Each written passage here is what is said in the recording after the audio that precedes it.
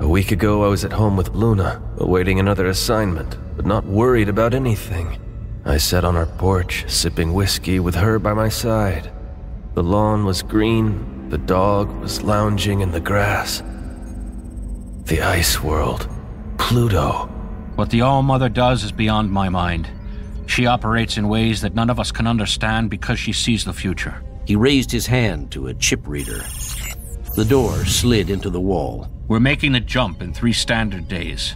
I'll need every second of those 3 days to even have a chance of keeping you alive. Alistair again shut his eyes hard. Deal with the pain, Titan, and decide once more if you want to die or keep going forward. What's it going to be? There isn't time for games. Alistair closed his eyes against the pain racking his body. Modify me.